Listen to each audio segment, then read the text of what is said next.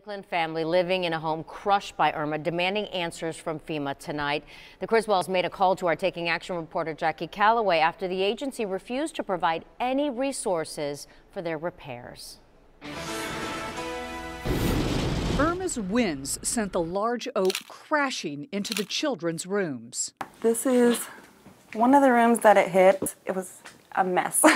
The trunk and limbs destroyed half the house, including 2 bedrooms and a bathroom.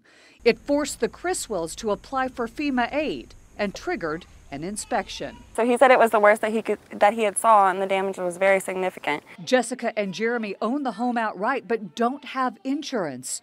So far, FEMA's offered them a total of $1,000 for repairs. That's the reason that we had applied for FEMA, because we were promised that we were going to get all this help. It's frustrating. It's very frustrating. Especially having living out of 1 bedroom. FEMA told me in an email that the money is supposed to be used for people who don't have any other coverage to restore their home to a safe and secure place to live. Clearly, the program didn't work for the Criswells. So we were left to fend for ourselves. According to their policy, FEMA assistance is not the same as insurance. It provides the basic needs for a home to be habitable. When it hit that main truss, it just collided with everything and kind of shifted. But in this case, $1,000 won't touch what's needed for repairs. We contacted FEMA repeatedly and sent pictures of the damage.